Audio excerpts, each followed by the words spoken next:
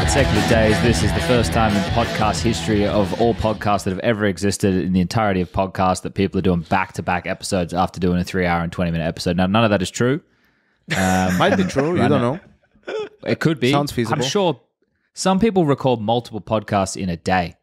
So they just crank them out so they're like ready, you know, like you go on a trip and it's already there. We can't do that, can we? Ours is more topical. Ours is more about, you know, upcoming subject matters. We can't just predict the future at all times. I think our guest-based stuff is a bit more timeless, right? Because we speak more about them as like people and their origin stories, as Yanko likes to put it. So those, I don't think they're completely evergreen, but they have more of an element of that than this, which we have to talk about what's happening or what's happened and what's going to happen. I was putting a bit of thought into today's episode and what we could talk about or how we could talk about it. And we didn't finish talking about all of the playoff teams. So I think what we could do is use the framing of Chengdu or maybe Chengdon'ts, because of what's going to happen as we round the corner, right? So we can take a look at the teams who are going to be in attendance at Chengdu from the playoffs of the major and the ones who aren't, and then what the future kind of holds for them, right? So like, I was thinking, unless do we have any general chit chat that we'd like to get out of the way? I guess the only thing that that we didn't exactly touch on, which we don't even have to touch on if we don't want to, would be the Jame situation. I don't even know if there's any more that needs to be said about that hasn't already been said. Well, Jason, you better give it your 2 cents, because if you don't say it, someone will call you out for not saying something. So what do you have to say about it? I said it on the major episode. Like, it's just, I don't know really what to say. Like, it's one of those things that happened and you just have to play with it. And that's just the fucking sport we live in and all we can do. The rules are set up so you can't reset the round in that situation. We don't have the technology, as Major said, nor do I actually think it would be a good idea to be able to just start a round from like the 45-second mark and just play it over. So, I mean, it sucks, but I mean, these situations do arise and they always will arise. Technology sometimes has these crashes, and I don't know. It's a fucking bummer, but I don't see what could have been done differently to make it, you know, to make it so everyone's happy in that scenario. Get the proper PCs so they don't crash. They had pretty legit PCs there. That's not. Yeah, man, the hardware was, but it depends. Like, it's. But was it more of a CS? I don't say it's not all. It's not all about the processor and the GPU, right? Like, there's a lot of fine tuning those PCs, right, where things are not supposed to go wrong. But listen, I'm not gonna. You know, I was like half memeing there. You know, sometimes something can break. Like, it is tech stuff, right? Like, could be some random thing that happens, something that wasn't maybe updated, that was supposed to be auto-updated, whatever. I just want to get one thing out of the way, is like there's nothing that you can do. There's no like, oh yeah, let's restart the round from that point, because it sort of loses its, you know, it's not the same round anymore, even if you restart. How do you even set it up? Right? Like, like you have... Maybe you know the players' positions, people can talk it through. I don't know. I just don't think it's viable. It's obviously a horrible moment for something like that to happen. We've had a couple of those, not at the major, I don't think, but there was that one time for Dupree in a big game, for Cold Zera also in a big game that happened. I think both of those were on Mirage. You know, so there's been examples of that. It's super unfortunate. VP would most likely end up winning the game. And if they won that round, I mean, first they would have probably won that round with Jame posted up there with the op, and then G2's economy would have been shot. So they had a very good chance of winning the game and eliminating G2 and making the playoffs. And then who knows what would have happened in that bracket. But, you know, I think no one here is, I don't think anyone reasonable is like not feeling bad for VP or... You know, it's just, I don't think anything else could have been done. Like, the rules are kind of clear. If damage has been, and that's exactly for the reason. So you can't speculate in all this shit. So it's a very simple rule. Like, if there's no damage done, then sure, you can restart the round. But if there's damage done, then obviously... It's also so you can't just boot your computer while it's under the desk if you find yourself in a less than favorable position and then your PC restarts and it's, we have to restart this round now because I... Right, like which I know that seems like a nefarious angle, but in the history of Counter-Strike, once upon a time, yes, indeed. Back in the day, we had the rule of if there's a technical issue in the first 3 rounds, you restart the game. Not in the first round, you restart the whole game because you didn't have match medics to restart and rounds. Pistol was that influential. Like in 1.6, that was the only thing. We had to do it occasionally, even in the early CS:GO days. Like we had to do it in Source 1.6. Like if there were like big crashes or the server died, you'd have to come back in and go, okay, well, what was the score? How much money are we going to give you? How much money are we going to give the other team?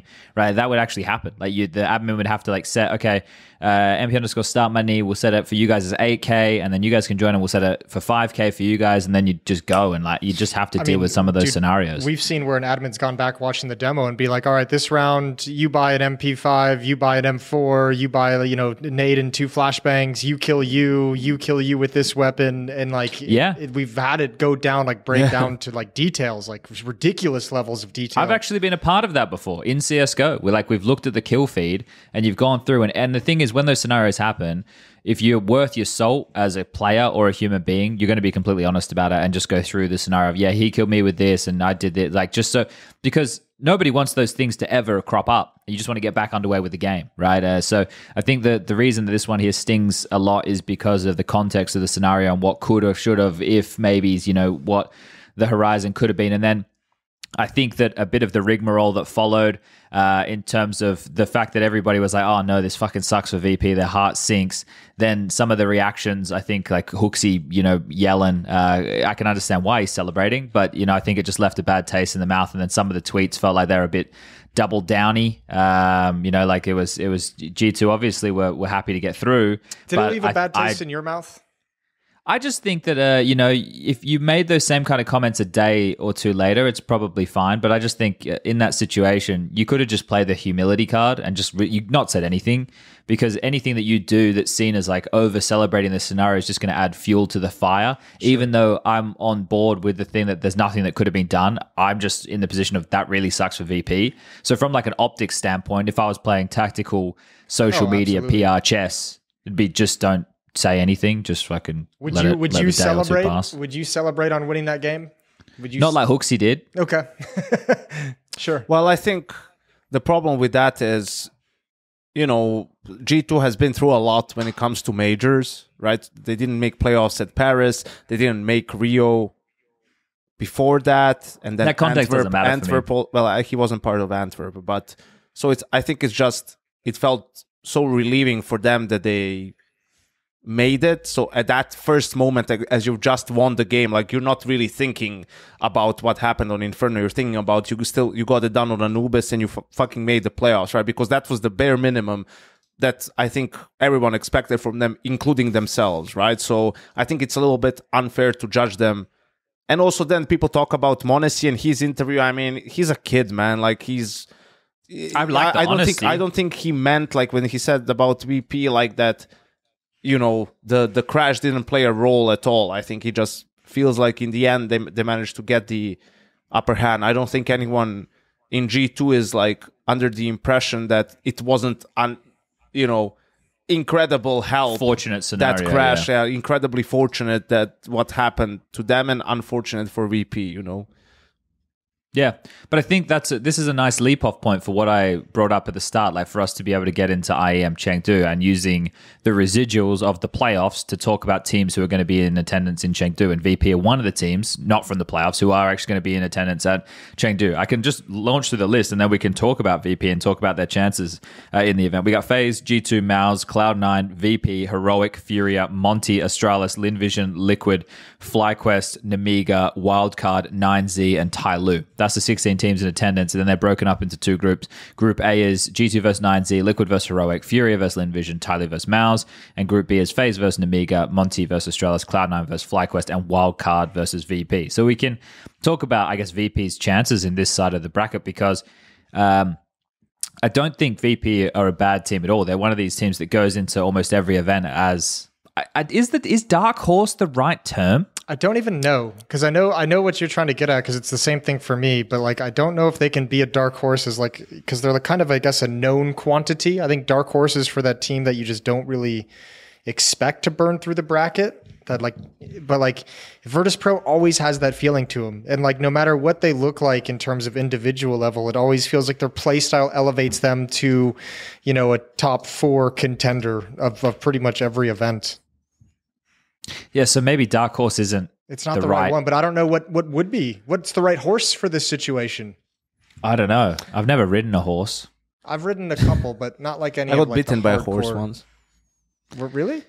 Yeah. Yeah, I made a picture one time of Yanko getting bitten by a horse. Oh, damn. You know, Anders is definitely afraid of horses as well. Well, what we could do is we could scare the 3 of you, put you all in a room. We get a horse with its teeth bare. So Anders is scared, Yanko's scared, and we put a clown on top of it. And then Jason's freaking the fuck out. That's not cool, dude. That's too much. You've crossed a line with that one. Well, like, you know, it could be fun. Clowns It'd are be fucked up, bro. a rodeo of laughs. Yeah, maybe for you. No? Yeah. Yeah. Well, look, I'm just afraid of sharks. Okay, that makes sense. And the future. Yeah. Sharks I don't know. are I cool. think for them, it's just, I don't think they're back at the level at which they were in Rio. Like, as a team, there's still not enough versatility. Their map pool is not as strong. So I think they're definitely in a position where they can cause an upset. Like, they can absolutely make the playoffs, beat a good team in the playoffs. But I don't think they have enough consistency and depth to be able to, you know, beat multiple good teams on the way of lifting a trophy. Also from that period, you know, some people have been switching roles. Like, Fame has different roles and has been doing different stuff. So, you know, it's like it's not as simple as, it's not like Outsiders and it's just Mir instead of Kickert. Like, there's more change to it. So I think they'll still be needing some more time before they get into that real contender status. They looked pretty awful in their opening games at the major. Well, this is the thing. I guess overall, because we talk about them as one of the hardest teams to put away, right? That keeps their head above water in a lot of these deep conversations. So you look at the group that they're in, and FaZe is the biggest name in the group, but then you have to start talking about the context of them losing another grand final. They probably haven't gone back in the server to practice this week, right? They've probably taken the time off and we'll just go into China and play. And I know people won't like hearing that, and that might not even be true. Maybe they are practicing, but I would say if I was in their position, I would have definitely taken the first couple of days of returning from the major off. And the fact that they're going to have to travel at a similar time as to what Yanko and I are, aka tomorrow, we're talking once you get home on Monday, you're home for Tuesday, Wednesday, Thursday. One of those days, you're just going to sit on the couch and be emo that you just lost the major grand final where you were the favorites after taking down Spirit and Vitality. The next day, you're going to do some laundry and stare blankly into the washing machine as you think about what could have been. And the third day, you're going to go, oh, for fuck's sake, I've got to go to another Counter-Strike event and start packing your bag. Yeah, it's a long travel day. So I actually feel that I'm confident in saying that FaZe are probably just going to not do anything in preparation for this event. I want to phrase it like this way, okay? I still want to touch on the major a little bit when it comes to FaZe, especially, right? Yeah. Because what happened? Like, FaZe plays Spirit, right? Two of the biggest favorites probably in the for the trophy in the quarterfinal, right? And then there's that whole crazy thing with FaZe letting Vertigo through in the first phase and then letting it again in the second phase, right? Like them removing Anubis, which felt weird a little bit because you wouldn't think that would have been Spirit's pick regardless. You know, like their picks would have been either Ancient or Mirage, right? Which it ended up being Mirage. And okay, FaZe takes their map pick, goes to FaZe's pick, Spirit wins in overtime. And then even in the second phase, I hate this, FaZe is removing Overpass, right? FaZe. And then between Ancient and Vertigo, Spirit goes for Vertigo. I think this was like a really interesting sort of map. Well, Karrigan left the bait, didn't he? Yes, but I think this is one of those where the result sort of bails out the veto a little bit. And I guess the problem is, like, I don't know what to believe because initially, like, Frozen's reaction was they're not super prepared on it. Then on the desk, Kerrigan, of course, who's also better at playing those games, says like they prepared for it heavily for this game. Then Neo in another interview says they played 20 plus vertigos. And when you look at FaZe's games at the major, like they played Anubis as well and Overpass, like they've even let Vertigo through in the series against Imperial, who also plays Vertigo, but they didn't end up picking it, so FaZe vetoed it in the second phase. So it's like, what does their map pool really look like? You think they're just playing like the hardcore metagame? They're like, all right, you say we didn't practice it, we just came in and pugged. You say we practiced it well enough for Spirit, and you say we practiced it for everybody 20 times. And now nobody fucking knows. But here's the thing, right? Like, I think I even said this on Maui's stream while we were watching this Vertigo game between FaZe and Spirit. Like, I don't think it was like a good idea for Kerrigan to let to remove Overpass in the end, right? Because I don't think Spirit goes for Overpass. I think they go for Ancient. If it's between Ancient and Overpass, I think they get Ancient. And FaZe's Ancient has been historically like really good in CS2, definitely better than their Overpass, right? And Vertigo has been their permaban, even though they have been practicing it or whatever. And sure, you can say they've definitely prepared against Spirit if they were going to let it through in the first phase in case it comes as a punish there. But if they don't call your bluff in the first phase, then you shouldn't like let it go through the second phase. And sure, they win in overtime, but it's a game in which they win both pistols, right? They had a 7-0 run on the CT side. The Spirit players were, choking a little bit and losing some rounds with advantages, even in overtime. I know, Chad, you touched on Zontix as well. I had the same comment while watching the game. Like, it was a couple of, strange decisions from him. So it could have definitely like backfired. And in that case, I think he would have been getting a lot of flack. Because at the end of the day, what is FaZe's team and their lineup, right? It's super experienced players, all proven players, right? Stage players, championship caliber players. It's like, are you really that afraid of the Spirit lineup that you're going to go on a map that's weak for them, that's your permaban, instead of just like facing them on Ancient? Which, okay, it's a really good map for Spirit, but also don't you trust your players enough to be able to battle them?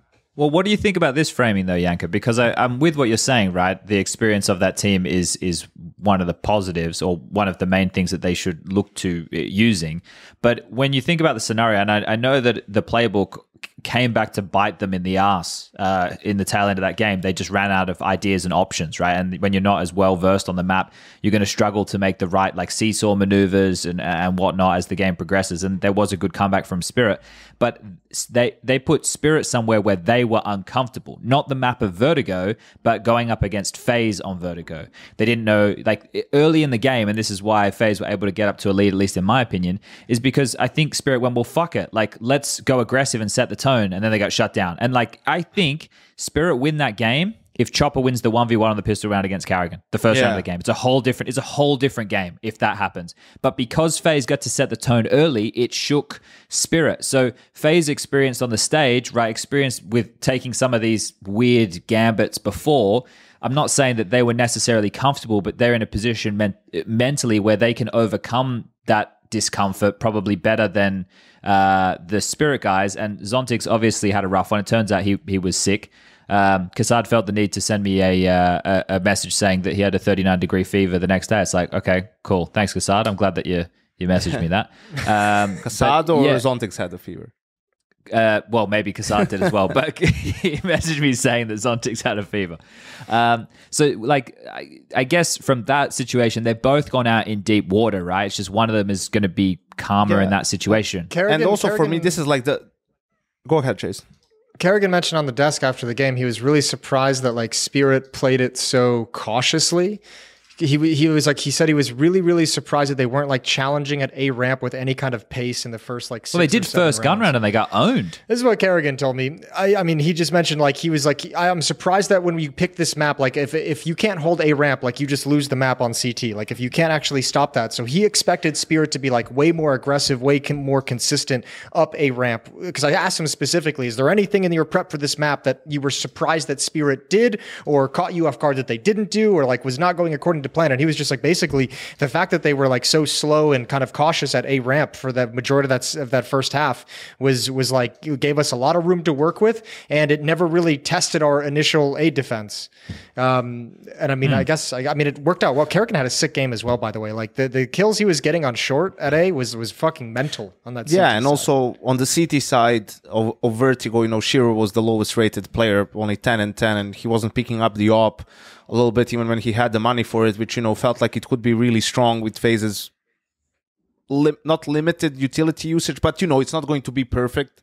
Yes, for them, they were the way missing util and mid when they were trying to take control. All that stuff. So a lot of things had to go right for FaZe to win this game, and they did, and that's fine. And this is the least problematic one for me. This is more of a lead up to what happened later in the tournament. In the final? Yes, especially in the final. I mean, then they let Vertigo through in the semifinal. I think they're just done with their Anubis. I think that's the feel I have, that's going to be their permaban, except for teams who don't play it or teams who they don't think will pick it. Like, I don't think they like their Anubis. Problem is, they probably don't like their overpass either, but it's like pick your poison.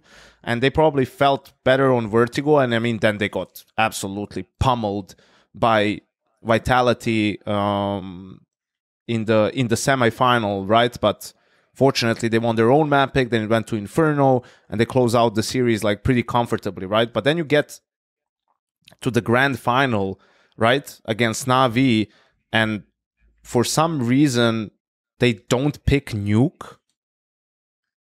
They pick Ancient over Nuke. Okay. Like, what's the reason for that? But it's this. I think it's the same thing as what with G2 as the third map, Yanko, because everybody thought it was a weakness for Na'Vi. Yeah, but I think, obviously the G2 one got a lot of spotlight on it because of me and Kassad and whoever else was, piling on them, right? But then when the final happened, all of this happened, I think also a little bit because of the quarterfinal veto against Spirit and just, Kerrigan's run and general, like, it wasn't talked as much, but I think it was like probably equally egregious in a sense, right? Like, just for me, from a philosophical standpoint, right? Because I don't even, you look at it, it's just, I just look at, like, if it were my team, like if I was on FaZe, as if I was on G2 talking about yesterday and when we discussed the topic, right? It's like, I have my players this is where they thrive, right? Like, this is where they're at their best. We played the Nuke 2, okay, they lost to Spirit in a close game, but they absolutely destroyed Vitality on it, right? Going up against Na'Vi, okay, it's a good map for them. But again, you're taking it somewhere else where it ended up biting them in the ass, right? They lose their own map pick, they go to Mirage, they absolutely destroy Na'Vi. It was 13-2, and then they get, destroyed on Inferno themselves. But it's another one of those things where, compared to the amount of attention the G2 one, and I don't think it's mirror situations. For example, I do think FaZe has more depth to their map pool than G2 has. I think they were better in a better spot as a team than G2 was. I mean, they made every single final, in CS2. So I don't think it's exactly the same, but I think it's definitely something where you can look and say, oof. Like, if he was cooking in the quarterfinal, he was fucking not doing it in the final.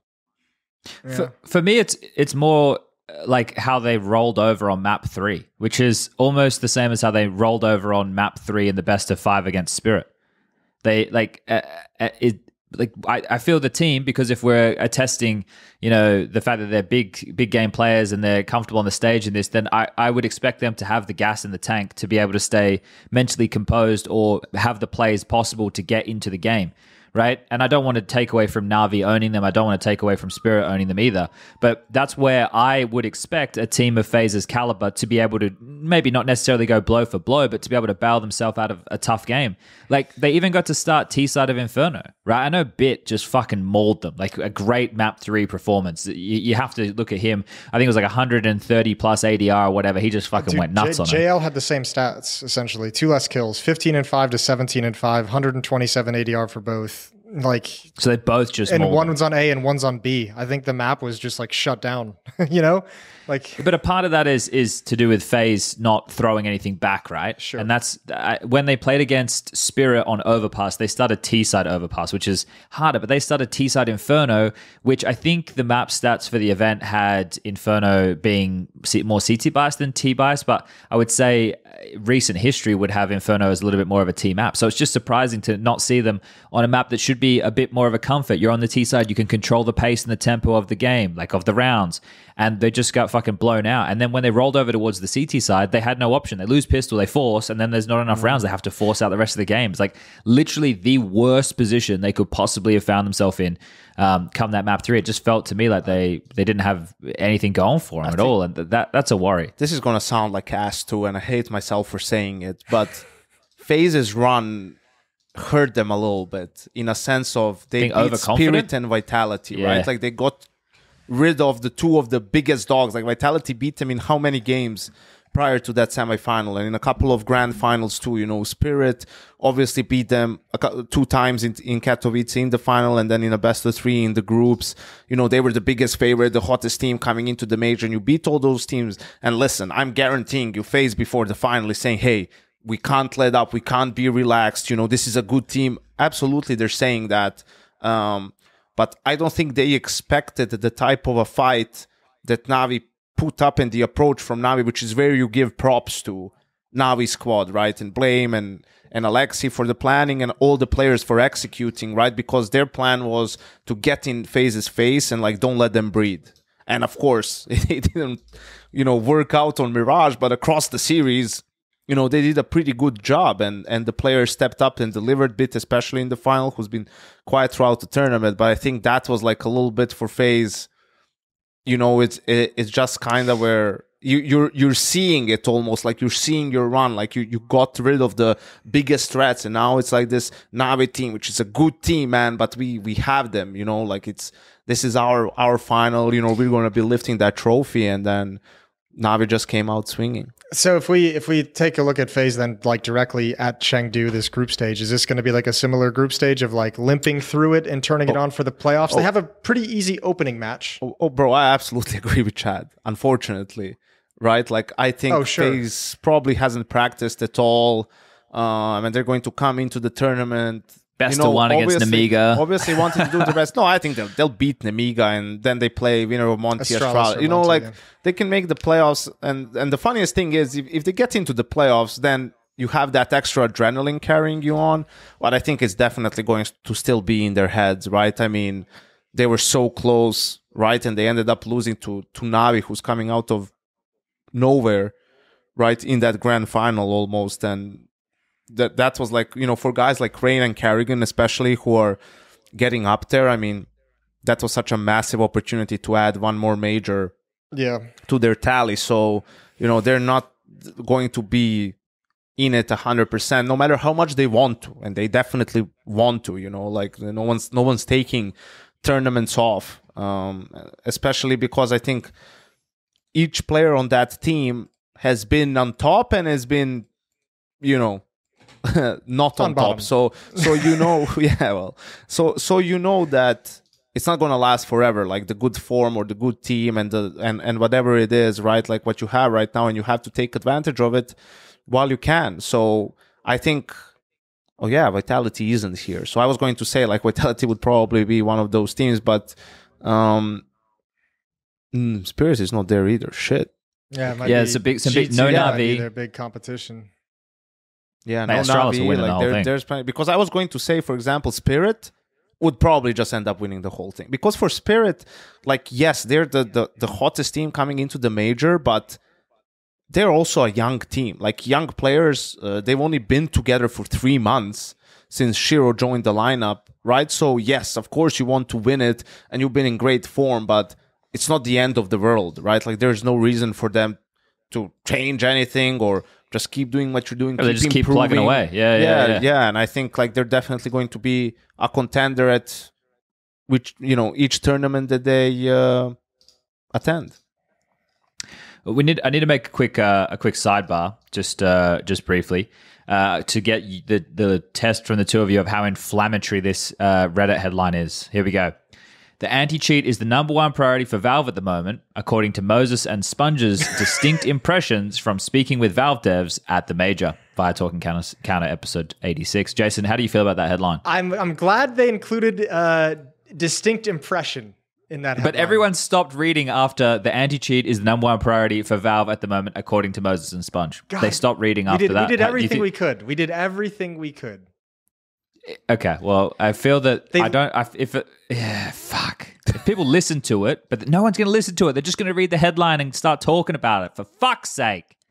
Someone in the chat, someone in the comments put the exact timestamp for the anti-cheat discussion. No one's listening to that shit. Don't think anyone's going to click on it? Someone will. Nah, bro. Someone will. People have plenty of free time. It's not as bad as it could have been, Chad. It's not as bad as it could have been. That's what I'm going to cling on to. Moses, the puppet for Valve, tries to placate the community by saying that the anti-cheat will be fixed in the next few days. That's what the headline could have read. That's what it could have read. It didn't read that. It could have been way worse. Yeah, that's true. Yeah. Okay, well, also, sorry, I didn't mean to sidebar. No, it's fine. Before we move on, I'll continue the sidebar and just say, Jason, great job on the fucking intro, the song, and everything, thanks, and adding the thing. I think the intro will be pretty sick. I think it works really well. I really like it. I'm gonna make a frag movie feel to it. Yeah, make it a little longer today. Might add a couple seconds onto it, and we'll see how that one tastes when it comes out. Second question: did you do the Vitality FaZe game? Me at the major? Yeah. No, I did not know. No. Yeah, that was a morning game. I think the later that night was Navi 4 p.m. game, Navi morning G2 game. Yeah, it was a morning game. Navi G2 was the second game. I was just wondering, what the thoughts on Zywoo like. Well, at this point, it's getting a bit tough, isn't it? Yeah. He never got into the swing of this event like whatsoever. I think the hard part is it's like the same feeling. I can't even really recall like a round where he had like any kind of like really cool impact. I know it just kind of like built back to like some thoughts I've always had on Zywoo, where it's like at the end of CS:GO, hands down he was the number one player, the best player. But I think my issue with Zywoo has always been and this has been framed a couple of different ways over the years with different levels of criticism. But my feeling has always been like he doesn't have that gear like other number one players have in the past, where he's just like, I'm not letting us lose this game. Like he doesn't have that gear where like he starts actively making plays and actively trying to work his way into the game and actively like exerting influence on the map the way like, Simple, obviously, if he's in that mood, like he's going to make plays and get himself involved in the action, and he's going to call plays to activate for him. And there were certain times, because I was watching some Vitality games with Maniac throughout the event, and him and I were discussing it, pretty openly and it was just like you'd see him like setting flames up to like make plays. You'd see him like throwing flashes for flames and other people's, and at some point it's like, bro, take a round for yourself. Like you have the op, like call something for have flames flash for you so you can go get a pick. And that's always been my issue with Zywoo. And I think it was like really apparent at this event where for whatever reason, he just wasn't in the groove, where it's just like, you be a little bit more selfish. Like take over this fucking game, take over a round or two to get your team back into the swing of things and see what happens from there. And it never fucking came this whole event. But that's not the player we're talking about, though, is it? And when you hear it from them, it's like, yeah, we need to like play as a team and win as a team, and they don't. I kind of agree with the general sentiment. Argument. I hate that argument. Well, yeah, especially if you have a star driver within the team, right? So if we want to talk about Zywoo like he's the best player in the world, then he's expected to deliver at that capacity, right? That comes with the territory. So that for me is where the conversation gets a little bit. Not like into the weeds, but it's just like he's obviously not playing like that, and those are the most important games, right? Those are the ones where you would like to see him be able to set the tempo and control a match at Counter-Strike. But if like the team overall doesn't use their pieces in the traditional way to get the most out of their bigger fraggers anyway, right?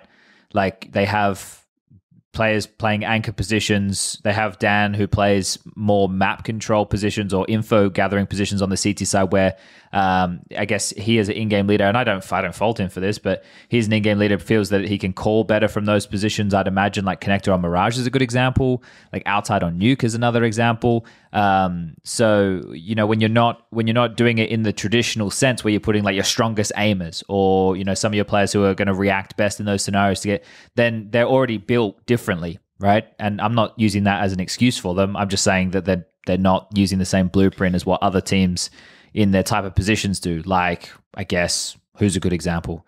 G2 or there's another one that I'm missing right now off the fucking tippy top of my tongue. FaZe, right?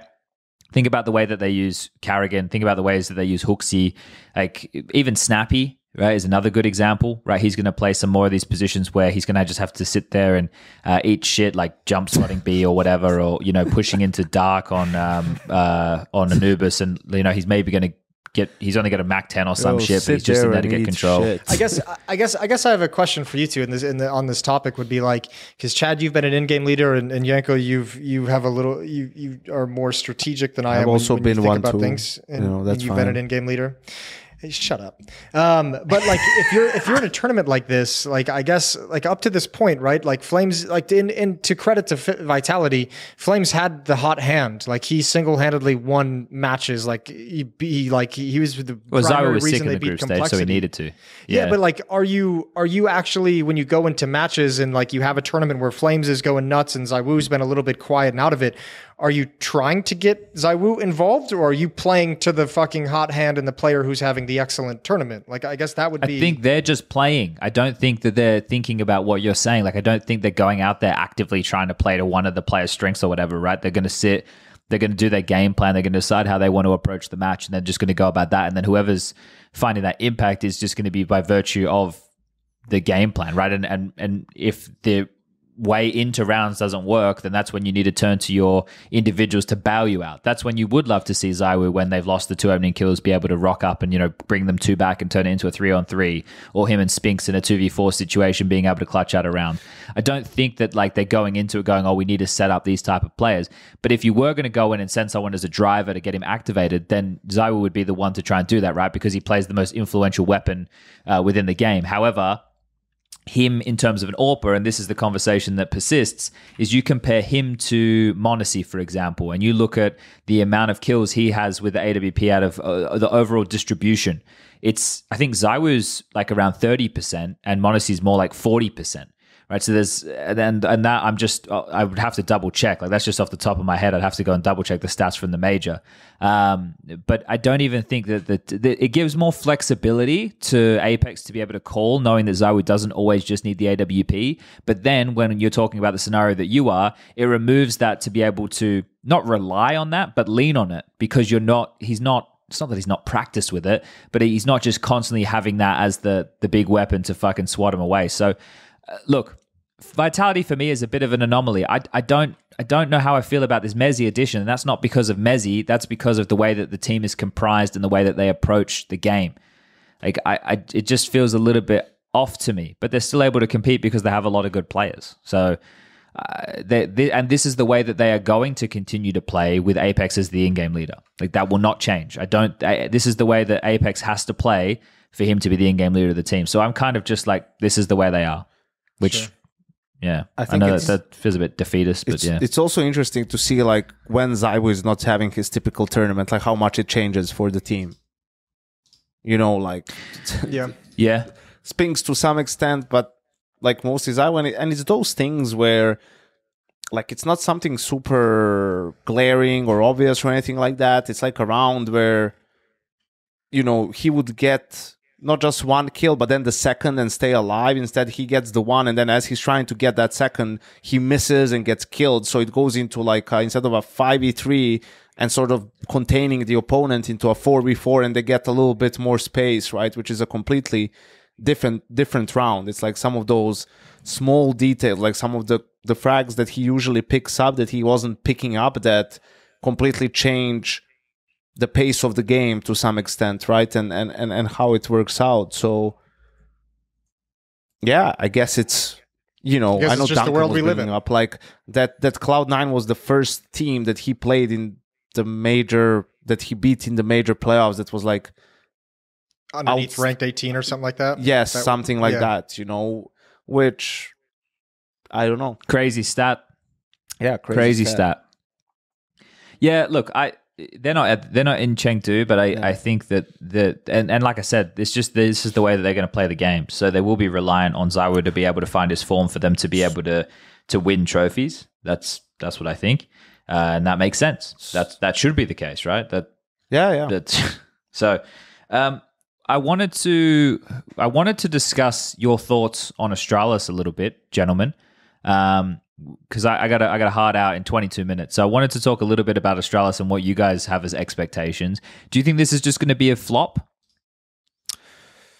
It doesn't have to be. Like, you know, there's still skill on that team, right? I'm mega high on it. I'm so high on it. They play Monty, who has like Gizmi and Ryu, you know, in the lineup, with Voro, Demka, and Krasnal. So it's not like they have a world beater on the other side of things. So yeah, I don't know. I think it's just this whole device conversation, right? And the point of it is, this is it for him now. Like, he's just made the switch. Like, he is turning into Cadia now, right? Which doesn't. It makes you feel like he doesn't think he has big output anymore. Yeah, huh? but which doesn't mean that he isn't going to be good individually still, to some extent at the very least. But he's making that switch from, okay, now I am the AWPer in-game leader, right? I'm not just the AWPer anymore. Where the in-game, you know, both roles are very important. That's the problem. That's why there's only been, you know, only a few guys who were able to pull it off at a high level. So I think it's just something that we have to sort of accept, that this is the new normal. Like, I think even when they were, I haven't watched, but when they were on HLTV confirmed, right, at the major, right, they were saying like, yeah, he was saying like, yeah, this is it. Like, I've been wanting to do this for a while. Yeah. Yeah, no, that's true. That's true. They had 2 boot camps as well, or maybe they're currently finishing up their second boot camp. We discussed as well, like, the comfort of Stown and Yabby playing with the AWPing in-game leader. He spoke about the positive, somebody like Stare. We asked about Bro. He said he's more of a self-sufficient player, isn't going to take a lot of resources away from the team. So we discussed a lot across the board. Obviously, Rugger is a coach as well. So there was a lot of topics that we did discuss throughout that conversation. But I look at an event like this, and this is the moment for that team to make a bit of a mark, right? Whereas I look at the context of this group, because we can sit here and talk like the general side of like how we feel about the team, but this is where they can seize the opportunity within this group. So they have FaZe, who is going to come in feeling, you know, mentally probably a little bit drudged, unless them as a team can all pull themselves out, and that's going to, I think, be on an individual basis. Then you've got Namiga, Monty, FlyQuest, and Wildcard. Those are the minnows, right? Swimming with the bigger fish of Cloud9 and VP. So if Astralis can take advantage of a weak FaZe, or a mentally weak FaZe at the time, they can lock themselves in for the playoffs with just that victory, right? Because the upper bracket final is only going to determine whether they're in the semis or whether they're in the quarters. So just with a win over maybe a sleepy FaZe and a win over Monty in a best of 1, which isn't a guarantee, right? Like, Yeah, the Monty played good team-based Counter-Strike, and it's a best of 1. But if Astralis can get through those 2 hurdles, they've immediately booked themselves a spot in the playoffs. And then you're looking at the teams overall in this group. An unproven Liquid, or a Liquid that's proven to be unreliable. Furia, let's not even get fucking started. Mouz, who, look, if we get to another stage match, do they shit the bed again? There's another question, right? Because they're young. They got a bunch of bedwetters, apparently. G2, who, you know, I hope G2 don't have the same haze mentally as what FaZe will be coming in, because I think this is a tournament for G2 to try and pick up the victory for sure. They could steal this tournament. My opinion of Astralis is like, man, I don't know. It's all going to come down to this device thing, but I don't know how much runway I give them to make this work, because this Astralis team is built to win now. Like, you just spent a couple $1 million to get Stown and Yabby in the team. I'm not giving them any runway, Jason. I'm saying this is it. Let's fucking go. Yeah, but like, what happens if they don't even make the playoffs here? What happens if they get upset by Monty, and then you live in a world where they have to fight through Cloud9, Virtus Pro, potentially FaZe to make it into the playoffs? Like, those aren't easy teams to beat, even for, you know, even established teams like that. Like, there's a world in which they don't make the playoffs at all. I'm super. It's more likely they don't. Yeah, for sure. Yeah, I don't know. I don't think super highly of it. Just, I think most of it is the circumstances around how it all kind of came to be for Device to pick pick this up. But I mean, let's just say I do love the fact that, you know, finally, literally the responsibility of this team having success is squarely on Device's shoulders. And whether that be his individual level with the op or his calling as an in-game leader, it's all on him. It's everything relies on him performing in his role and function within this team. He has complete control of this roster and unit. Makes that tweet that he's not having fun playing the Counter-Strike they were playing at the RMR. Now he gets to play whatever fucking Counter-Strike that's going to make him excited and happy and ready to go. So it's all on him. And I would be surprised if he is one of those players that just steps into this role and is awesome at it immediately. So, I mean, this is going to be a good first test and barometer, but I don't think I have a whole lot of sympathy for any kind of struggles or learning curve that he's going to have to go through. No one's asking for your sympathy, Jason. Just when you get on board. Yeah, I think, sure. I'm on board that I'm interested to see how it goes. I'm always interested in seeing how it goes with these kinds of things, but I'm not optimistic about it in any way. I think also like how Chad is like, this is their moment to see, and then they've just made this massive change. You know, I think it's actually exactly the opposite, but I think what I want to see is Stone and Yabi and how they perform in this roster. They need to perform because better, now for sure. everything is set up for them to succeed, right? And if Cadian was the problem and you didn't want to play with him or he was holding you back or whatever, this is now where you need to thrive and you need to be the carrying force of this team. Sure, Device has to contribute as an upper stair, has been more than carrying his weight, right, in the unfavorable roles that he has. So now is the time for you to step up. I want to talk a little bit about Mouz.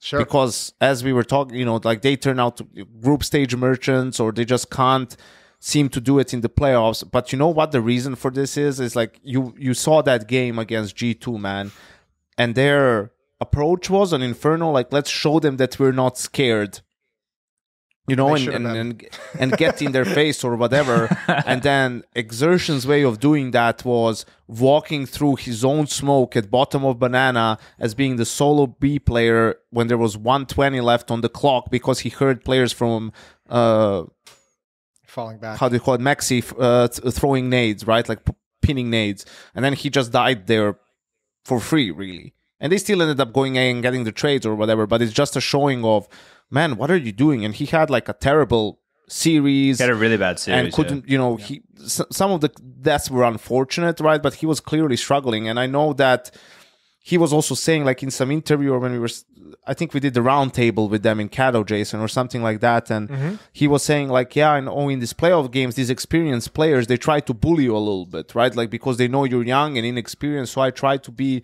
even a little bit more aggressive than in groups, right? To show them like they can't do that to me or to us. And, you know, but I think he's like, at this point, he's overthinking that shit, you know, just fucking play CS, right? Because, sure, I see what you're saying. Because that really put them in the hole early on that they could never recover from. And then even on Vertigo, right? Sure, at the halftime, there was the whole thing with people rushing the stage and it wasn't normal circumstances to play in, but they also got ran over by FaZe in Katowice, completely pummeled, right? And that's after them being 3-0 at the major and also being 3-0 really, in their RMR.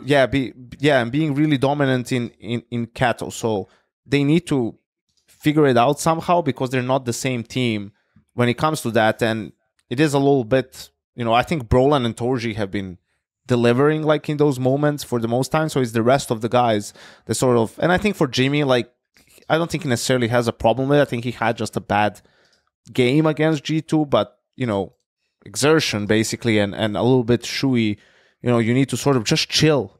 You know, you don't need to be doing all this shit that you're talking about, right? Like you can just relax a little bit more and just play your own game, right? Nothing more than playing your own game. That's it. Yeah, but that's a struggle that they're gonna have to deal with, right? And you hope every time they get reps in, as soon as they have a breakthrough game where they can play the type of Counter-Strike they're looking for on the stage, that's when mentally maybe that switch gets flicked, and then this team that we see being beasts within the group stage can carry that through to playoffs, and then these players can start making a name for themselves. They've had some experience on the stages of majors and stuff before, right? We've seen them have runs earlier even when Dexter was in game leading the team. So Shui going all the way to the final with even arguably a less equipped team than the one he has now. So there's definitely some mental hurdles. Sorry, Jason, where did you want to pivot? I wanted to pivot over to Cloud9 because I think there's an interesting conversation to be had there. there. I thought you'd want to talk about Liquid, Jason. I do, but I think Liquid's for going the to be a end. fast conversation. There's really not a whole lot to go off of with Liquid. Cloud9 just played at the major, made it to the quarterfinals, lost to Vitality 0-2. I guess the question, the two big points about Cloud9 that have been focused on in recent months have been the lack of an AWPer and Exile's level / performance. And at the major, Exile was a fucking stud again, just out of nowhere. He came up and he was fucking beast mode, 1.27 rating. But I guess the question would be, this was when we posed on the desk at the start of Cloud9's run, was how far do they have to go to is there a world in which they have convinced anyone that they don't need an AWPer? They still need an AWPer, but they did better than I expected. Yeah, exactly. Yeah. Better than I expected. And Exile might have kept his spot on the roster with this kind of a performance. It depends on who they can get as an AWPer, because if they can't get somebody of the correct caliber, then what's the point? Just stick with what you have. You've got experience in buckets and spades. Let's say in theory they can't get m0NESY, which is the player they He's would not like. for sale. They would like the most. So I mean, the other name that's been floated around is the obvious one was Dexter, right? But that still hasn't transpired, and he isn't playing for anyone else. That'd be such a gamble if they pick him up now. Could you imagine Electronic yelling at Dexter? That I'm excited. Let's make that happen. I'd love to see that happen. Actually, let's fucking go. Or the worst thing would be like getting someone as Deco too, who's like also super. He got released in he's on Aurora. He's on Aurora, but didn't they just bench the team? No, that was Force. Oh, that's right. And Result joined Aurora. Yeah, that's right. So okay. So I don't know. He's obviously had people talked about personality issues and whatnot. I don't know if he's maybe matured a little bit. He definitely has talent, but that doesn't mean anything if you can't get your attitude in check, right? So there's some options like that which are not ideal, and then it comes down to how much do Cloud9 feel like they need to take that risk, or are they just better off keeping the lineup that they have? I'm not sure. I think they're going to have a tough time lifting trophies with this lineup. Yes, I don't think that they will be the team to beat by any stretch of the imagination, but will they be like a gatekeeper of the playoffs and a team that we should see making playoffs? Yes. In the context of the group that they're in right now, I think that they can capitalize, right? Because the conversation is merely between FaZe, Astralis, Cloud9, and VP, and I'm throwing Astralis in here based off of what? Based off of me thinking they'll be good, because I haven't seen anything to tell me they'll be good. I haven't heard anything about practice. You're putting faith in Lord and Savior Deva. Exactly. I'm making like an Anders type prediction. Like I'm just saying it's also one of those things, Chad, if you were, if it was like what you thought where Blame was the biggest problem and he was holding him back, and as they're like phrasing it now that his style didn't suit him as well, I mean, just getting rid of that should be, a boost. And maybe they'll be in that honeymoon phase. Hopefully. That's what I want to see, because they have all the pieces to be, well, besides an unproven 4-time major winning, newly turned in-game leader and AWPer. That's the most unproven piece, and obviously definitely not an influential piece by any stretch of the imagination. Heroic, I'm excited to see them in the server again. 9Z, whatever. Tyloo, whatever. 6-man roster. Linvision. If anyone's going to make the playoffs from Group A that isn't G2 or Heroic, Mouz. I guess Liquid's in the conversation. Oh, yeah, Mouz. I want Linvision there. I want them to pop off. I want them to... It's not going to happen. Maybe it could. Chinese teams in China always do well. And then, you could have Linvision, Tyloo for a spot in the playoffs if they win their best of ones. And those are like the second games of the day. So, jet lag still maybe for European teams. Who knows? Oh, God. That's I like it. And Tyloo with the 6-man roster, like bringing that back. I mean, that's a whole changing him at halftime. I want to still great. touch on, like, we have Liquid versus Heroic playing each other, which is probably the best. Yeah. That's the best game out of any initial game that we have. And I was disappointed in Heroic. I had them making the playoffs. After that overtime loss to Complexity, they just collapsed. They got owned by VP. It was like, I think, 13-6 in the best of one. And then they didn't even put up a fight. Who was their last game against? Pain. Yeah, shit. They got eliminated 2-0 by Pain, 13-6, 13-9. Yeah, and the 39 game was where they started 0-12. 0T side rounds, which I don't know what happened to them. That was definitely not what I expected. Nerds didn't have a good series or a good tournament against something that you didn't expect, because he's a guy who just kind of plays the same, really, like doesn't seem to be affected by these things. So yeah, I'm hoping they bounce back here. It's still like a pretty young team, like a new roster, so I don't think they'll be as heartbroken in some of these other lineups that we talked about, like FaZe, etc. Then Liquid. Oh yeah, go on. Yeah, and I just wanted to say, and then Liquid on the other side, obviously not even making the major. That was a disaster for them. But this is where we get to see a little bit what they're made of, as a unit, right? Like, because that's a tough thing that you need to battle through. And if they are serious about this particular project, like these 5 players, then they need to be able to bounce back here. And we've had, when G2 failed for Rio, they came back stronger. Not immediately, not the first tournament, but the second tournament. So let's see if Liquid can do the same. I actually think this is super, super important tournament for Liquid, just because, this, if you're thinking you want to get that major disaster, not even qualifying behind you, and change the conversation and vibes around this team and probably within the team as well, a good performance here goes a long way to start allowing people and fans and us to forget about not qualifying for the major and starts to frame that a little bit differently. No one cares about the good scenario, Jason. I want to hear your thoughts. If it's a disaster Liquid in Chengdu, lose to Heroic and then lose to 9Z and are eliminated, is that the end of this roster? Yeah, you make a change immediately. I would probably look at, first and foremost, dropping Yakinder and replacing him in the roster. And seeing where you can go. I would probably, me personally, I would hope they would stay in the Americas and look towards a North American player like a Brazilian or Central America. But obviously, it's the lay of the land after the major. Teams are making roster changes. Maybe you have an opportunity to seal someone who you think is a better fit and a little bit stronger performing from a European squad, and that's possible because you still keep your Americas slot. But I think after this, if it doesn't work, outside of there being any kind of catastrophe with like Cadian and not being what they expected, I think you look at Yakinder and you take him out of the roster and put someone else in. When you think about it, like even without him as an in-game leader, like, this kind of team, since he's joined, outside of maybe the first 3 or 4 months where there was like a really, really positive signs of growth and adaptation within the team, it's always felt like they've been on different pages ever since he's been in this roster out of those first few months. And I wouldn't lay all of that on his feet. I think he came into tough circumstances and a tough team that I would have some insight into. But it's done nothing to fix any of those issues since then. So I think that's the direction I go if I'm Liquid. Yeah, good talk. That's coming from. No, I thought I heard something from Chad. A little bit of music? Was he listening? Yeah. To like Fuck! music? It's not working. The stream will be able to hear it, but you guys can't hear it. I was trying to do this gag where the phone was ringing, and I was gonna be like, "Hello, JKS, Justin. We're praying on the downfall of Liquid in Chengdu. Pack your bags. You're going to America."